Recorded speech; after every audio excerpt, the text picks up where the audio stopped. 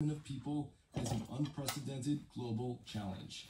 With us now to discuss the refugee crisis and his new project is none other than the world-renowned artist and filmmaker himself, Ai Weiwei. Welcome to all of it. Thank you for being here. Thank you for letting me be in your station. It's absolutely our pleasure. I want to start by going back a couple of years and talking about the film Human Flow, which preceded your new book.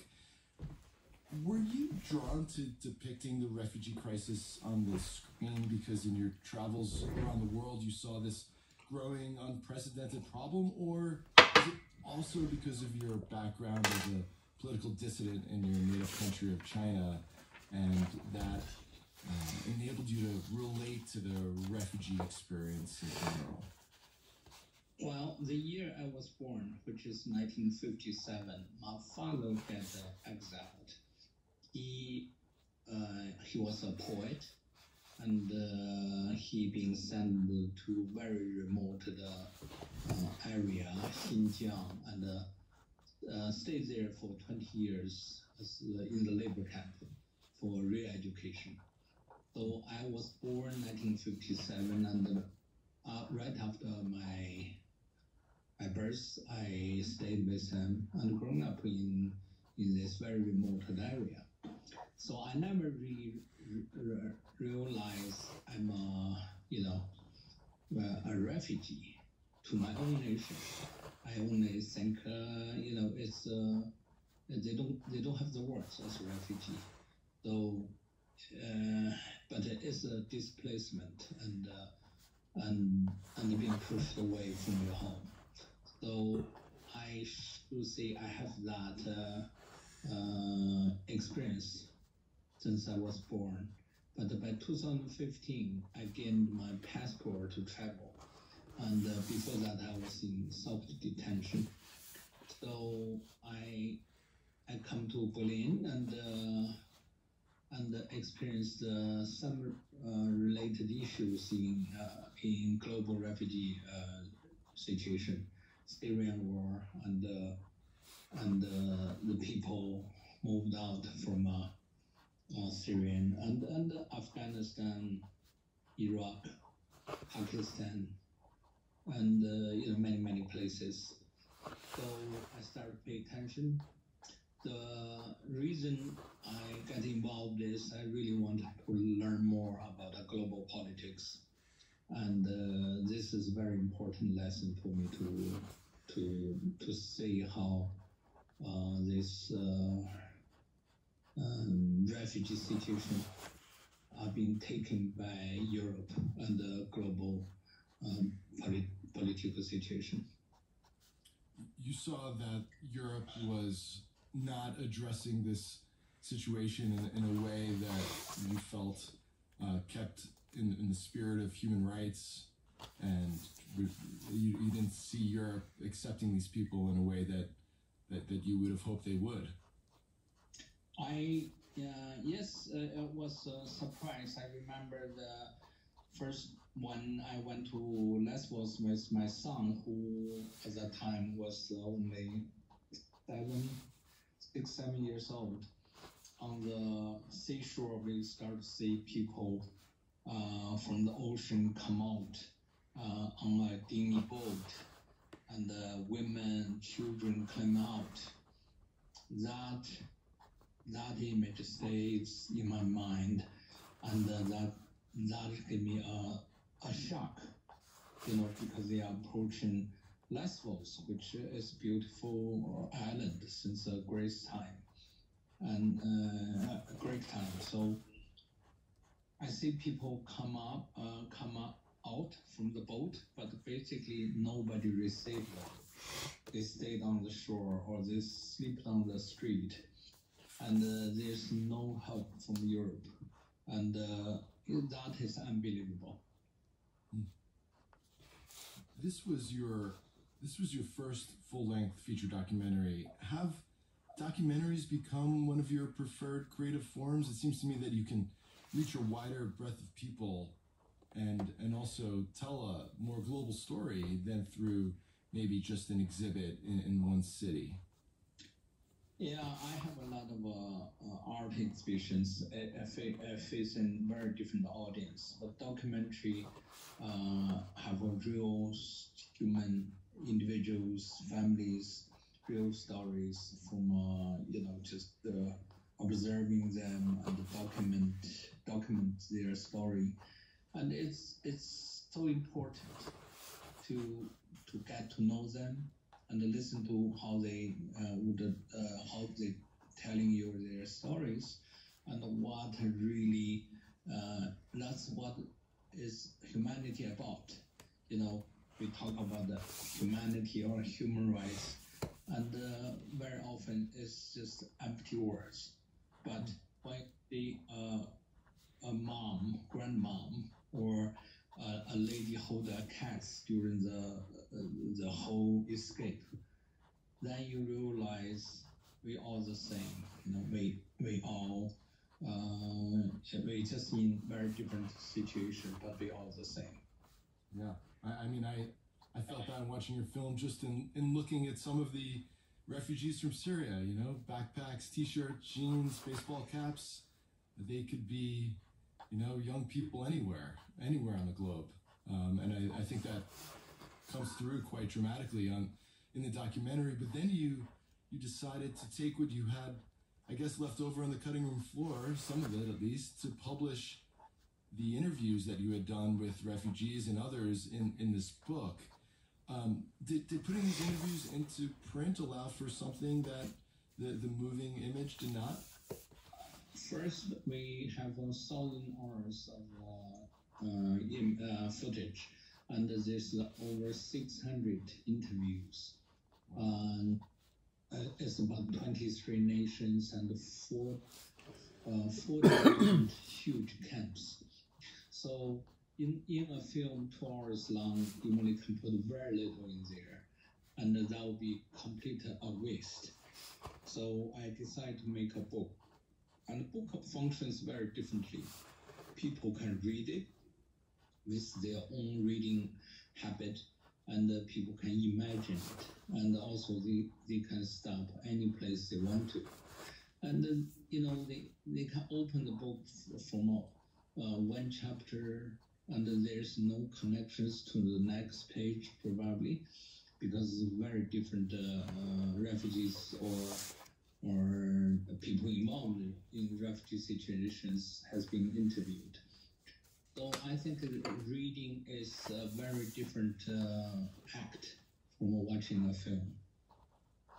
And interspersed in the text, though, are also these black and white photographs that you took. How were they chosen, and how did you hope that they would supplement the written word? Well, the images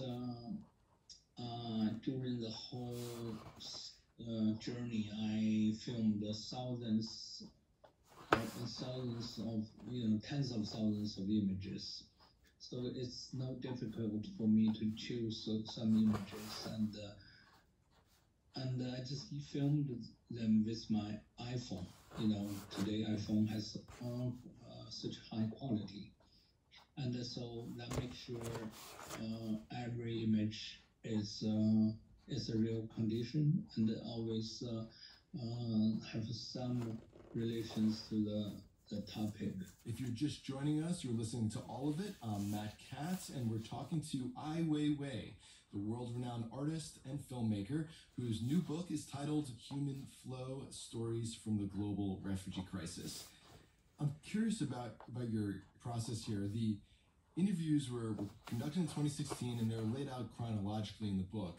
But sometimes the interview dates are close together. They may be just days apart, but you'll have traveled from Germany to Thailand, for example. Did you show up in refugee camps, for example, find whoever you could to interview just on the spot? Or did your crew identify some possible participants for interviews beforehand so you could move on to other places quickly? In each location, 23 nations and maybe hundreds locations, we all have a fixer, and those people can come from UNHCR and also come from some kind of local non-profit organizations. So they know a lot of people. So it saves us a lot of time. But still, we also interview the people we demand to interview. And, so most of them would respond to us, and some are not respond or refuse interviews. But we try to get as much as possible. You said there were some people you demand to interview. I imagine those are the politicians, some of the employees at the refugee camps. Those are who you're referring to, right? I mean, you seemed like you wanted to not just talk to refugees, but also people in positions of power. Yeah, like German has over 1 million refugees from that time. So we try to get in touch with the top officials in Germany. Of course, nobody want to answer us. And also, we also tried in Israel. We want to hear their stories, but also nobody answered. But otherwise, most locations. Also, we did in Myanmar, and not easy to get any kind of response from us. Yeah, but refugees always like to talk, and also NGOs likes to talk. Right. Was there a common theme that came up again and again in your interviews, regardless of the ethnicity of the refugee, regardless of the part of the globe that you were in? Yeah, they all, two things always come very similar.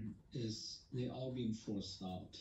None of them want to leave their home, and doesn't matter how poor or how lacking of the life support. But none of them are really willing to leave their home. They all been pushed out, and most of them they want to go back because their language, their religion, and their living style is very different. They cannot easily to be integrated in modern society. I've done some reporting on refugees and what I've in different countries, and what I've found is that there is such an inconsistent approach to refugee protections within countries and from one country to the next, even though there are these international refugee agreements that are signed by most countries on earth. I mean, gang violence and climate change, for example, are huge drivers of the refugee crisis here in the U.S., but the Trump administration doesn't provide asylum to people who might have come over because of those reasons. I'm wondering what you see as the political solution to the refugee crisis. The international agreements, as you get to a little bit in the book, aren't really followed in the way that they were intended. Do you think that there's a solution here? International law, should countries be making their own laws here? Yeah. What are your thoughts? I think we need a universal agreement. The refugees not become refugees by themselves. There's regional conflicts, war, or famine, or mishandling, and environment problems. So I think whoever violates those has to bear the consequence. Has to be punished. Otherwise, this human tragedy can never really be stopped. So you think countries should be forced, really, to take in anybody who comes in and has a credible claim of persecution or fear of returning home for whatever reason that might be? I think refugees are individuals who need protection, and they have absolute right to stay in a safe place. And I think to just push them into the ocean is inhuman and is violate law, and I think it's not moral. and so that has to be has to be solved. We cannot just do that. In Lesbos, Greece, you interview someone who works for the UN High Commissioner for Refugees, who talks about the importance of acknowledging that so many of these people are refugees and not migrants. And I think by migrants, that really means economic migrants, people who supposedly are just coming to get work. Can you explain why this distinction is so critical when we think about this issue between refugees and just migrants? Well, a lot of time the distinction is very, very blurred, but the politicians normally say, "Oh, hey, they just want better life," but is that a good reason, or is that can be a reason we refuse the people just want to be a better life, such as a place have a freedom of speech or democracy, or have better better protected in many ways, because in the future there will be a lot of refugees from climate change. People just simply cannot have survive. So yes, they were immigrants. They wanted their children to be have better opportunity, but during the globalization, and there's so many poor people who are being created by this capital cooperative machine. So I think the rich nation has the responsibility to help, and there's no excuse for that. If you're just joining us, I'm Matt Katz. You're listening to All of It, and we're speaking with Ai Weiwei, the world-renowned artist and filmmaker who has a new book, Human Flow: Stories from the Global Refugee Crisis. Ai Weiwei, I want to ask a larger question, if I could, and it kind of circulated in the back of my mind as I was reading these interviews. What are your thoughts on borders in general? These lines between nation states, many of which were created by war, some of which were created arbitrarily through the years by those in power. Did you have a changing view of them as you crossed borders yourself to interview people who were struggling to find protection on one side of a line or another? Well, borders is very complicated. Europe in the past, not too long ago, they have wars in between European nations. Of course, there's borders, and there's different religion or different groups or different interests or just culture. They kill each other. They have a territory. But now we're talking about the modern days, those borders, you have open borders between some nations in Europe, and maybe all the nations in EU have open borders. So, but still, there's a very different condition because basically Europe is about the same life, modern life, but even it's different culture. But in many other continent or different locations, people are living very differently, and with different culture and language. If there's no war, people love their own way.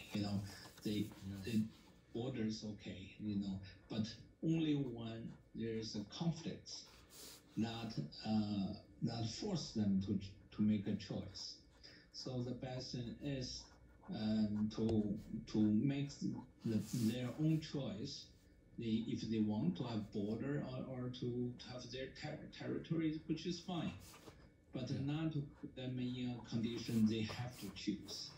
Then that is their own rights to choose where they want to live. Right. Much of the hardship that you saw happened on these borders.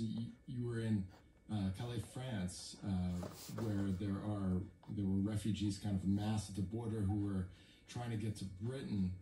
And there you interviewed a police officer who's in charge of patrolling this kind of makeshift refugee camp there. What was the most challenging part for you interviewing people who might contribute to the hardships that the refugees are experiencing? I mean, these were police they're policing these people who are seeking safety. Was that difficult to interview somebody on that side of things? I don't think that's difficult because they're just doing the job. You know, the political decision are decided by someone else, and so they are doing their job. You know, so you understand. You understand. You're empathetic to their experience as well. Yes, they're just tools of the other interests, you know, the political interests or some more powerful people make decisions, and so the border control and the policemen, they're just tools. Yeah, they are no different from the fences, you know, Trump is building between Mexico and the U.S. Right. They're function of the politicians' policies, I guess. Right. Yeah. I understand you've been working on a film specifically about the Rohingya refugee crisis. How does that film relate to human flow, and where were you in that process? Yeah, we already finished the film, but we are still waiting a moment to release it. I think we'll soon release the Rohingya film, and since basically we made 3 refugee films. One's Human Flow, second called The Rest, which is talking about the refugees already come to the Europe, on the land of Europe, what they are facing. And the third one is the Rohingyas, which is the refugees from Myanmar and now settled in Bangladesh. So the Rohingyas is a very special group.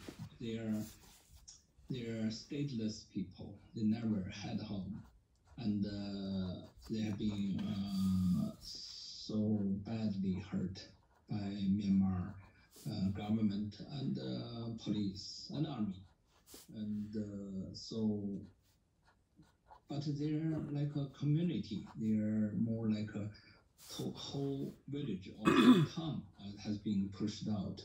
So they have very different life.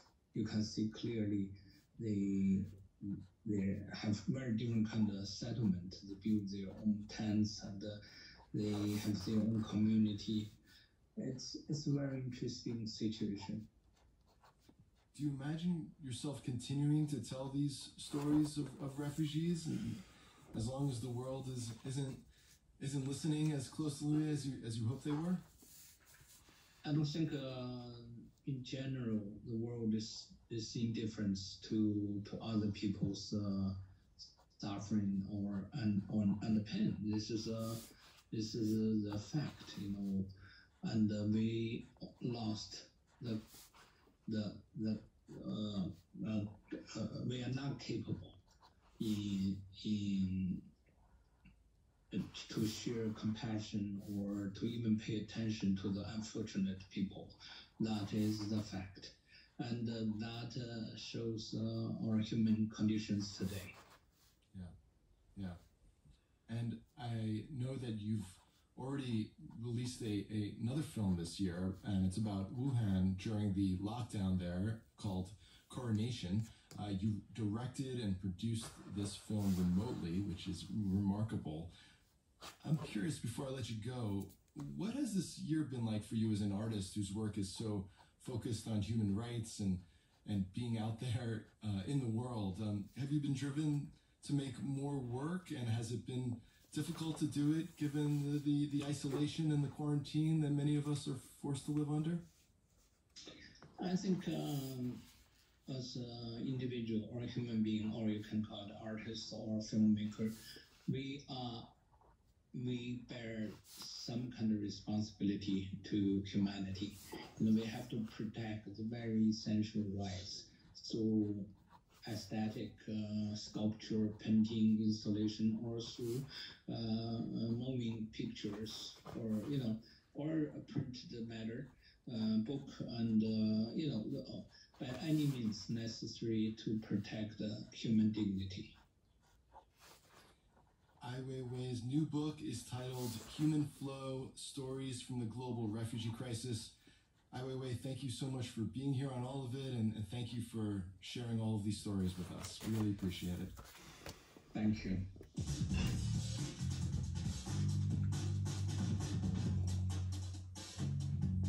Up next, an update on the latest COVID guidelines and school reopening news with WNYC planning editor Kate Hines and education reporter Jessica Gould. And we want to hear from you, parents. In-person learning is set to expand for younger kids. If your child is in elementary school, are you sending them in? Parents of older kids, how is this sitting with you? Teachers, how do you feel about Sunday's announcement? Students, no one ever asks you, so we will. What do you think? Call us at 646-435-7280. Support for WNYC comes from the Museum of the City of New York's new gallery dedicated to the Stettheimer dollhouse up close, featuring rare miniature original artworks by Marcel Duchamp, Gaston Lachaise, and more. Now on view. Time tickets at mcny.org. Dancing Deer Baking Company, delivering artisan handcrafted cookies and fudge brownies to the client's door for over 22 years. Dancing Deer Baking Company. No matter the distance, we got you covered. More at dancingdeer.com. M-Train, a workplace culture and compliance training platform. M-Train helps organizations weave ethics, respect, and inclusion into their culture to strengthen the social fabric of their workforce. Learn more at mtrain.com. Listener support is powerful, and when you support WNYC, you make a statement that stands for truth and accountability, for bringing people together, and for the power of independent journalism. I'm Tanzina Vega, host of The Takeaway, and today is Giving Tuesday, a global day of giving back. Please consider making a charitable donation to support WNYC now. Call 888-376-WNYC or visit WNYC.org.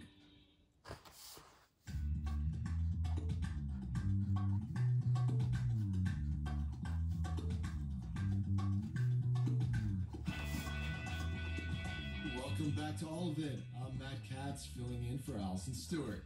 Every Tuesday, we're joined by WNYC's planning editor, Kate Hines, for our weekly segment, Kate Has a Plan. Hi there, Kate. Hi there, Matt. How you doing? Doing good. And with news over the weekend that the city's public elementary schools would reopen on December 7th, we're also joined by WNYC's education reporter, Jessica Gould. Hi, Jessica. Hi. Hi, it's good to be together again, all three of us. Yes, it's very exciting. Together, somewhat virtually, but together, yes. And listeners, we want to be with you as well. We'll be taking your calls about the school's announcement. So parents, we want to hear from you. If your child is in elementary school, how does this weekend's announcement affect you and your kids? If you have an older kid in school, do you want the reopening policy expanded to include middle and high schools? Teachers, students, how do you feel about this announcement? Give us a call. 646-435-7280. That's 646-435-7280. Or you can tweet us at All of It WNYC or send us a message on Instagram. Also, our handle, All of It WNYC.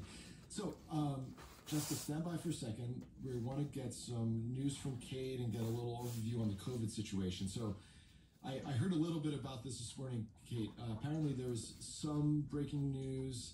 The New York City Health Commissioner announced that everyone older than 65 with underlying conditions should stay home at this point. And this is just guidance, right? Right. This is just guidance, and it's anyone who's over the age of 65 or has underlying health conditions to take precautions like limit activities outside your home, except unless you really need to travel to work or school or for essential purposes like doctor's appointments or getting groceries. And and right after that press conference, Governor Cuomo held a press conference in which he, reiterated this is an advisory. It's not like people who are 65 or have type 2 diabetes are trapped in their homes and not allowed to go outside. It's a recommendation similar to what happened in the spring when we had the first go-round with COVID. Right. And I imagine this might affect my parents' daily walks through Central Park, but I have a feeling that they'll still get outside, if not limit other activities, I imagine. And like everything else, people are just they'll make their own judgment calls. We get some guidance from government, but sometimes it seems so contradictory. We just have to make our own decisions with our families. Yeah, contradictory and changing. And I just want to say, the guidance says if you go outside, maintain at least 6 feet of distance from other people and wear a mask. It's up to interpretation how much you want to follow this guidance. There are obviously mental health considerations. I'm personally thinking of re-upping my request to my mother that I do her grocery shopping for her, which is something we did at the start of the pandemic. And by July, I think she was fed up with the produce I was picking for her, and so she picked it up again. But the recommendations also suggest that people who live in households with other people like this abide by these guidelines too. So this is, it's a big deal. It's something to really take into consideration. And what about the possibility of another pause like we had in March? I mean, are Cuomo, de Blasio talking about that? No one. I mean, it's on the table in the way that anything is on the table at any time. But the thing that really stuck out to me yesterday when Cuomo had another COVID briefing for the media was he talked about how we're definitely experiencing an increase in some parts of the state. It's worse than others, like Western New York, Buffalo, and Rochester. Those are the hot spots in New York State right now. And he's doing things like managing the hospital load. He wants to make sure hospitals don't become overwhelmed and that this is something we really need to think about. My mother just texted me and said, I'm listening to you, and the answer is no. Mom, I'm going to Trader Joe's for you. Too bad. But he's talking about managing the hospital load, but not doing things that some epidemiologists have said we really need to do, like, close gyms and really crack down on indoor dining. But, my overwhelming sense from listening to months of the governor and recently in the past couple of weeks is that he's really, now we've transitioned to we're holding out for the vaccine. His press conferences are now all about the vaccine and the resources that it's going to take to distribute the vaccine in New York State. That we just have to get through this next period of time, which is going to be a really tough winter. There were a lot of graphics yesterday with the Grinch, on his PowerPoint, and the Grinch is COVID now. But we're, do what you can do, take personal responsibility, limit your large gatherings indoors, but hang on to the vaccine. So it's kind of surprising. Yeah. Speaking of the Grinch, the MTA, they are apparently considering raising fares up to 4% next year. This is all obviously amid drops in ridership and then broader economic collapse. Virtual hearings begin on this tonight. What's the outlook here? Is this going to happen? Is this still penciled in? What's the story? I don't know. It would be astonishing to me if it didn't happen. There's definitely going to be some type of fare increase because the MTA has built biannual fare increases into its budget for a long time now, and it's kind of gotten the population used to that by increasing fares every 2 years as opposed to what it used to previously do, which is like, we'll try not to do it because nobody likes it, and then we'll do it when we need to do it, but it means we have to raise them, like 25%. People don't like that a lot. Having said that, it's no surprise to anyone that ridership right now is 30% of what it once was, and the MTA gets a huge chunk of its revenue from ticket sales. It's something like 40 or 50%. So it has seen its revenue just, go plunge. It's been really dramatic, and they're losing hundreds of millions of dollars a week. And they've been pretty clear, like, we are facing a financial cliff. If we do not get federal money, and a lot of federal money, like billions and billions of dollars of federal money, we're not only looking at a fare increase, we're looking at huge service cutbacks. And I just saw, this is the story of transit agencies around the country. Like Washington, D.C.'s Metro is like, hey, you like your weekend service? It might go away because we're really financially strapped. So it's scary. So the fare hike hearings are hearings in which the public can go and tell MTA board members and staff what it would mean for them to see an increase in, the cost of a ride. Usually they're held in person. They have to hold, they have to hold X number of hearings. Anytime a transit agency or something like the Port Authority does this, it has to be done publicly. You have to be able to take public input. So they're being held on Zoom right now. The first one will be tonight at 5:30. Transportation reporter Stephen Nesson is going to be monitoring it, so we'll bring you some of that, the voices that we hear at those fair hearings, either later tonight on WNYC or tomorrow morning. Very good. And I am contractually obligated to ask you about one other piece of news, and that's avian news. What's going on with the birds?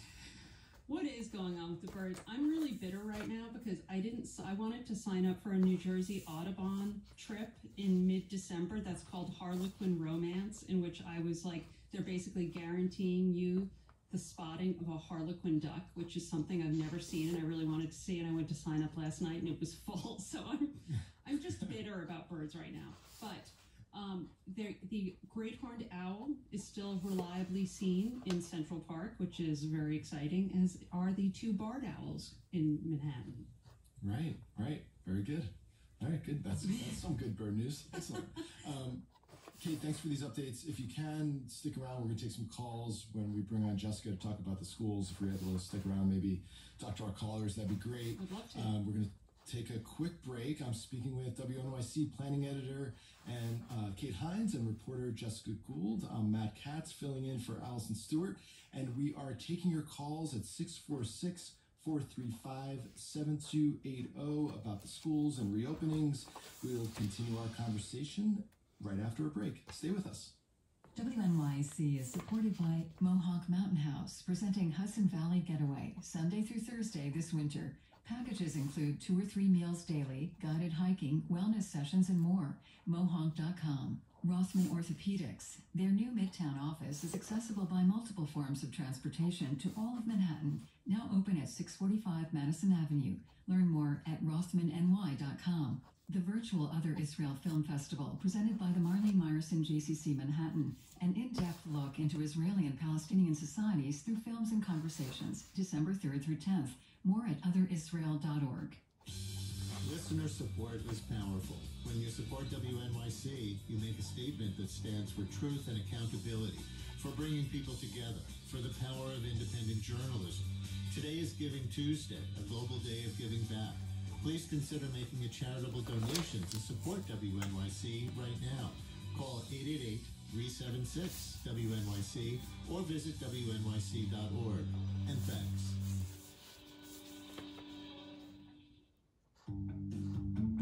WNYC, independent journalism in the public interest. 93.9 FM and AM 820. NPR News and the New York Conversation.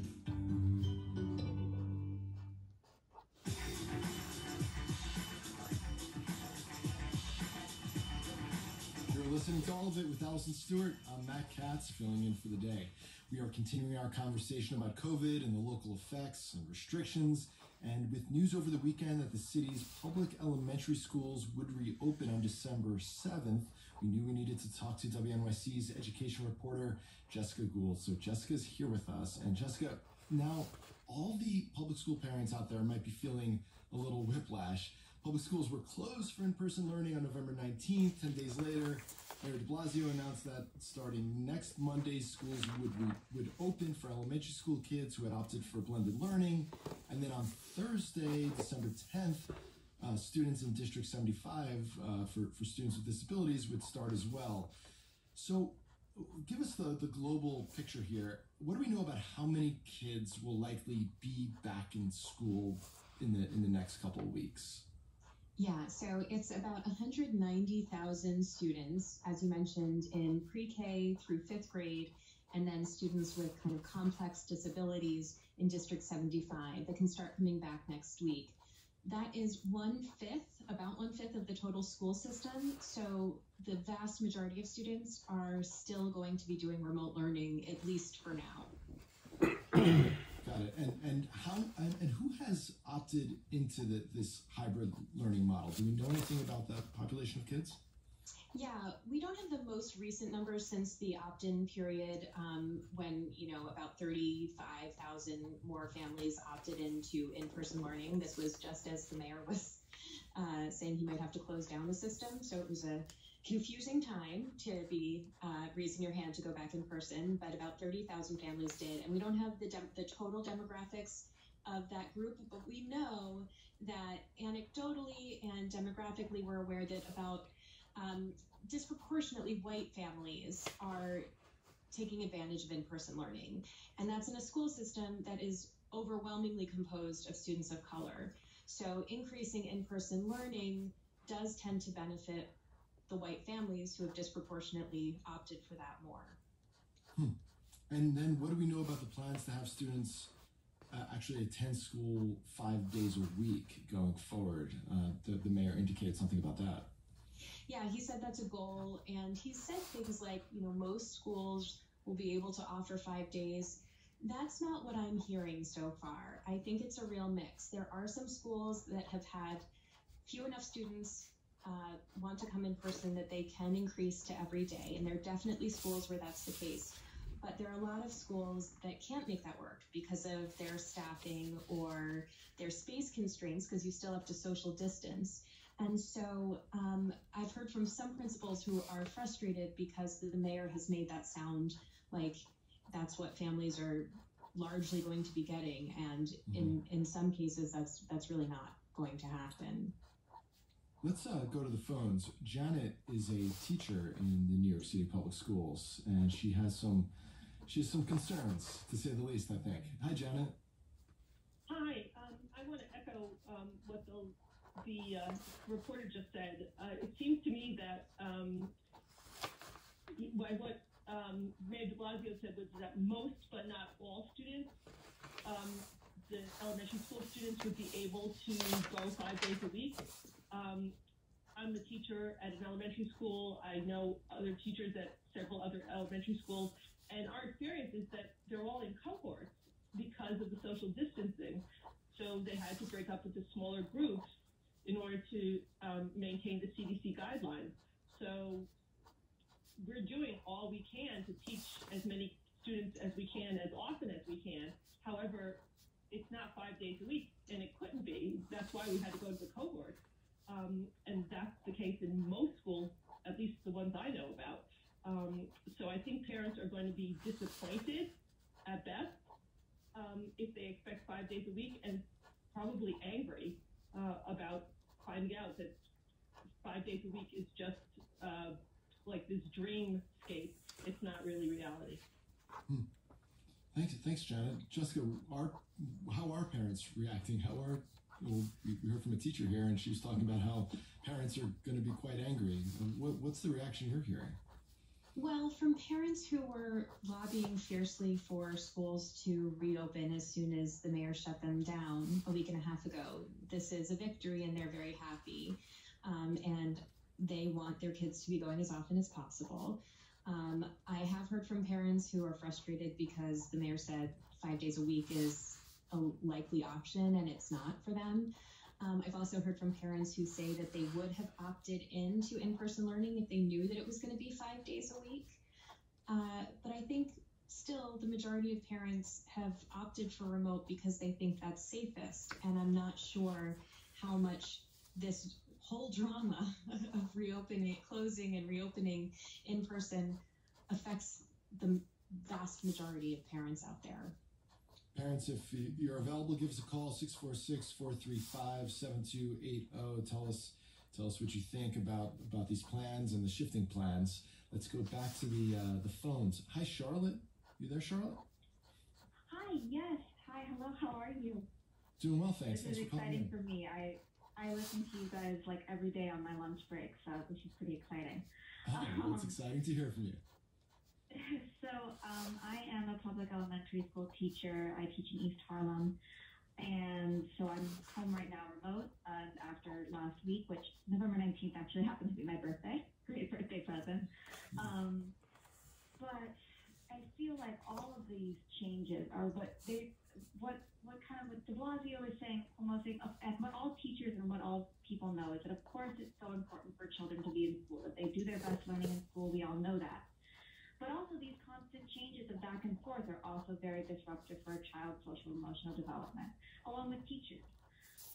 And I feel like this is a real rush to go back, especially with the winter break approaching. We don't really know what the effects of the Thanksgiving holiday are going to have on the COVID rates. And the other thing that's really not being talked about in all of the statistics and all of the science is, yes, maybe it doesn't affect students and children as much, which I'm also not so sure about because I have a student myself who is sick with COVID right now.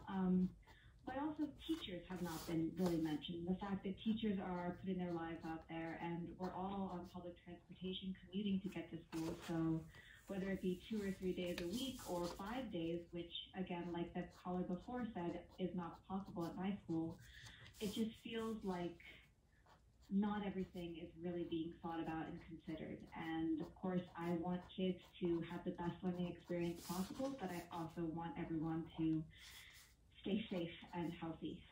Sure. Did you say your child that has COVID, is he or she okay? I have a student. Yeah, he's okay, but he's not. A student. Who he's okay, but he does have some symptoms, and it's it's not no one is. The thing is, no one is really fully safe. Did you feel like it's hard. Yeah, and you're concerned about the health and the well-being of teachers. Do you feel like the union is properly sticking up for you at this point? Yes and no. I think everyone has their hands tied. I feel like it's always going to be somebody else's fault and someone else that you go to place of blame. And that, the truth is no one really has the answers, but I feel like there is a lot of negotiating going on. I think that a lot has been done by the union to support us, but there's always more that can be done.